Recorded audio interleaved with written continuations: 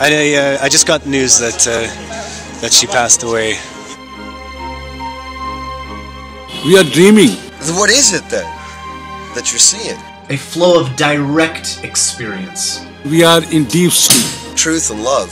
deep slumber.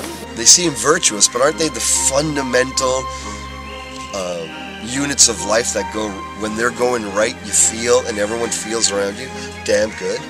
Have you ever had a bucket list? Every man, he may know or not, is ultimately realizing truth as a river. Going with the flow. No philosophies needed. Beyond any idea, beyond any philosophy. The philosophy is so powerful, it tests itself, and it measures itself by its own evolution and dissolving of how it used to be. It's not about philosophy. The philosophy eats itself up. A bucket list for my heart. And one of those things, once upon a time, was to learn about my true nature. Our life is also flowing. Our life is also just like a river. And within that river, My true self. I wanted to discover who I was. Running and running. And unless it meets with the ocean, it cannot stop. I made that a personal goal. I am formless.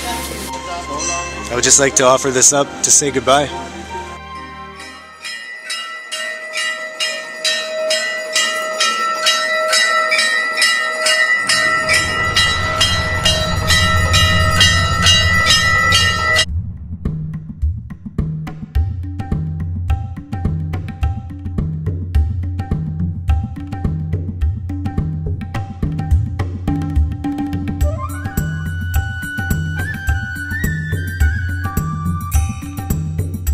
We are here to do something very special.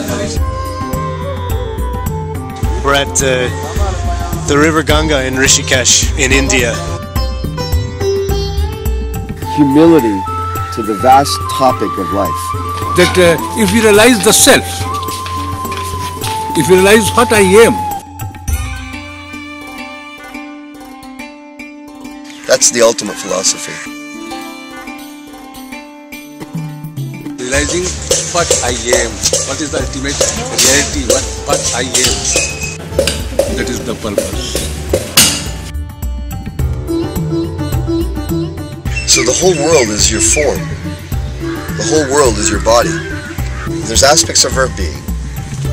One of them is the gross plane, what we consider three-dimensional reality. Then there's all the subtle realms, which are the subtle, energetic bodies.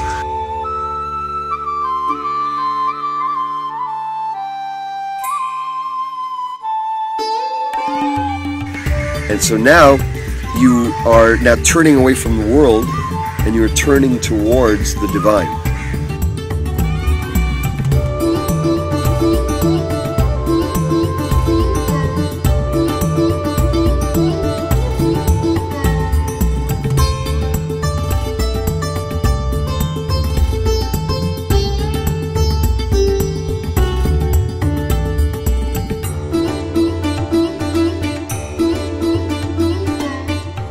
Our life is also flowing.